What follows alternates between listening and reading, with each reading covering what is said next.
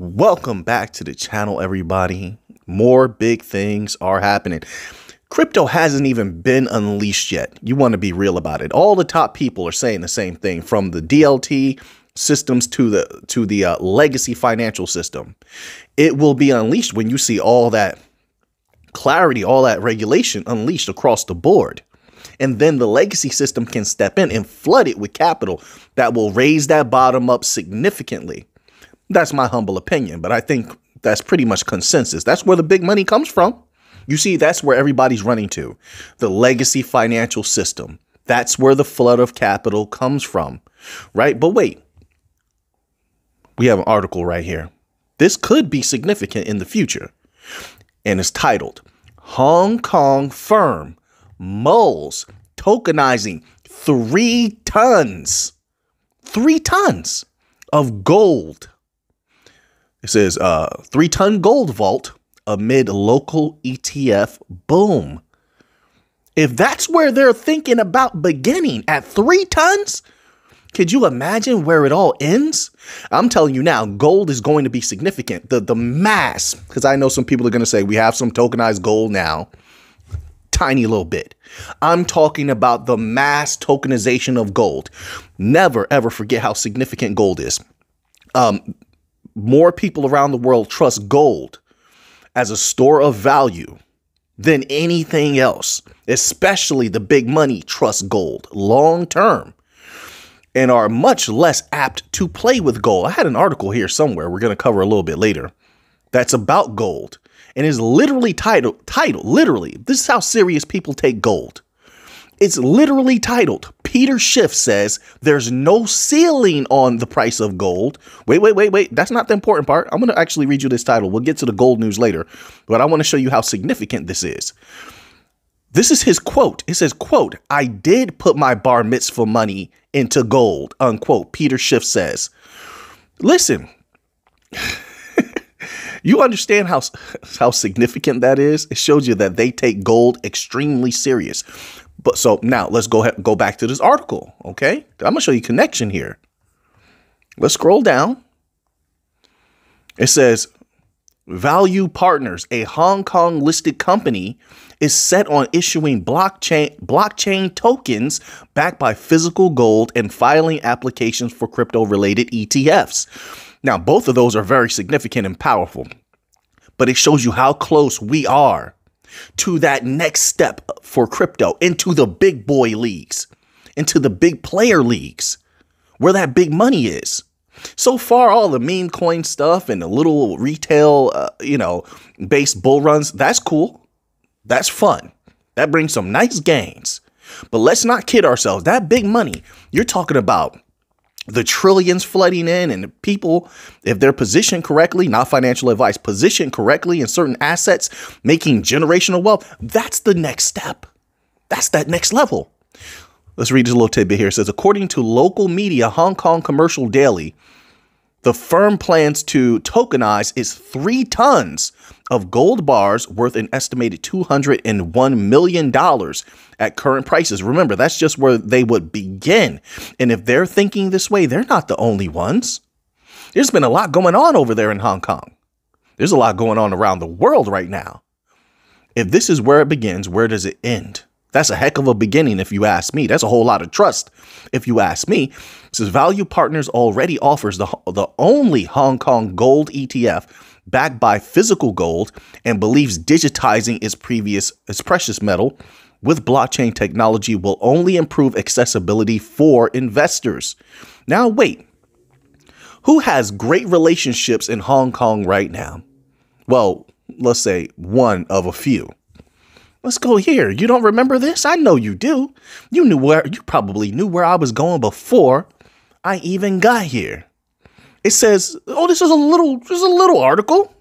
At least some people think it's little. Ripple joins Hong Kong CBDC pilot, partners with Fubon Bank. Wait a minute. Hold on. Let's not play around. The best thing that Ripple has is XRP.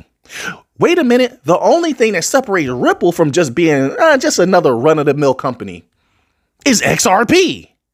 right?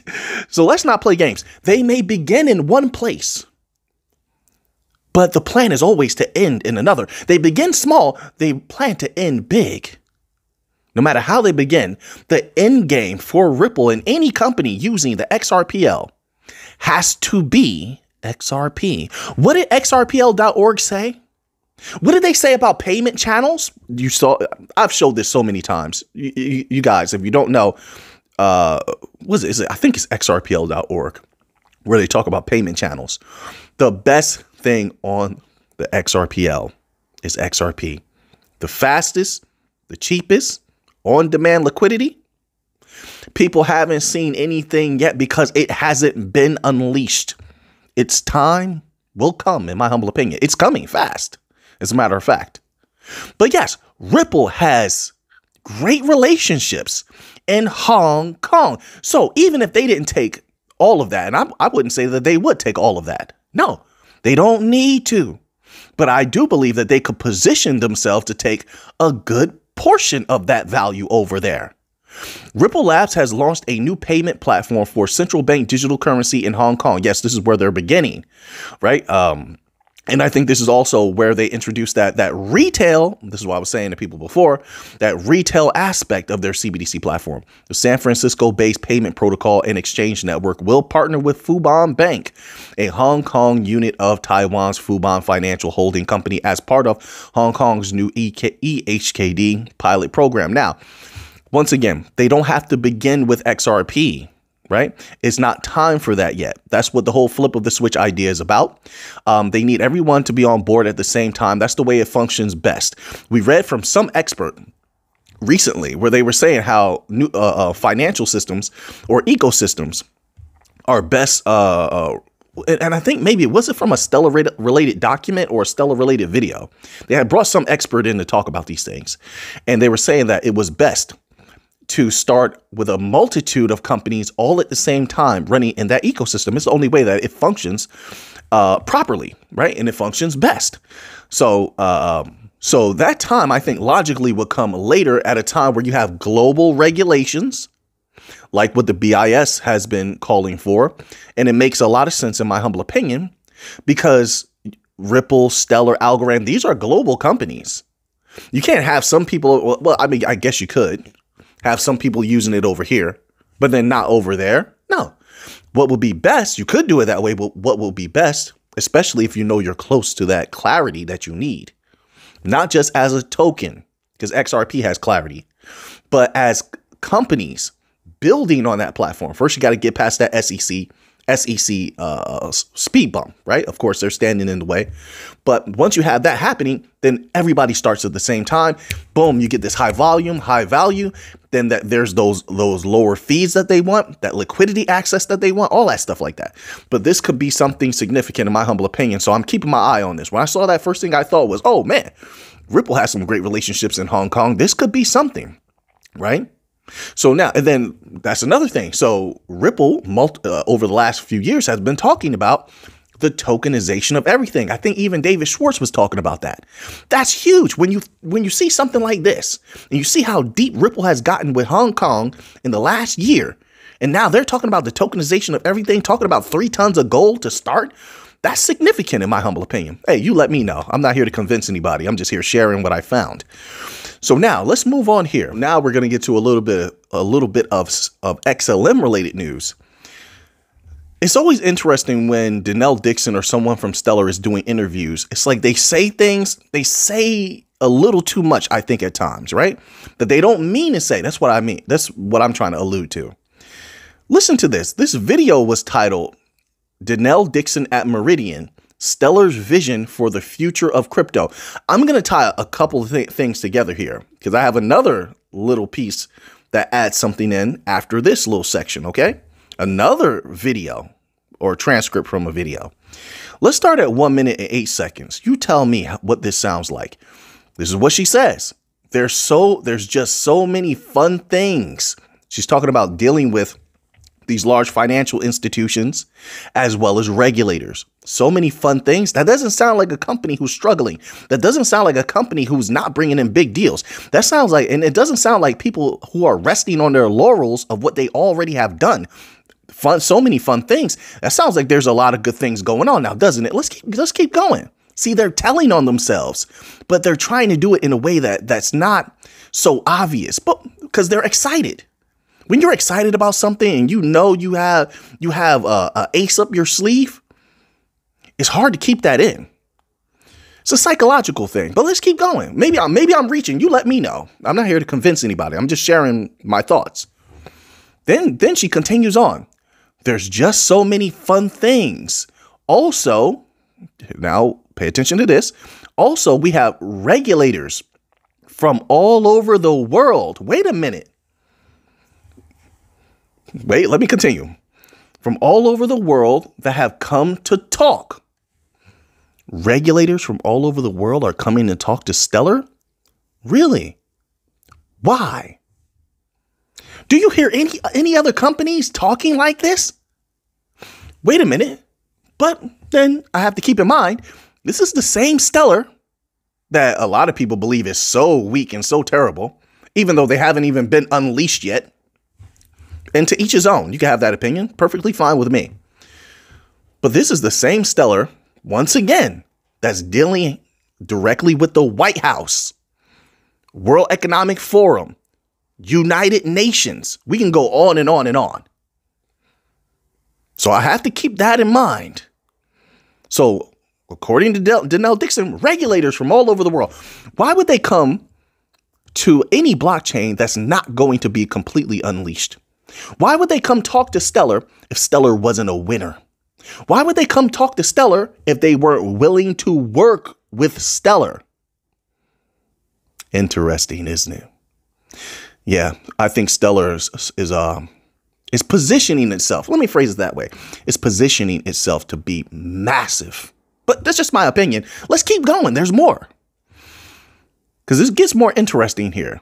It says, have regulators from all over the world that have come to talk about different regulations. Oh, we already went through that. But here's the interesting part. Different regulations and different parts of what's happening. Oh, she gets real vague right there. What do you mean by that? She separated regulations. And this other thing she's talking about that's very vague because it says and regulations and different parts of what's happening. Now, wait.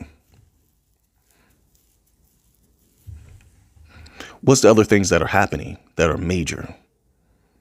Well, we know it's inevitable, the tokenization of everything.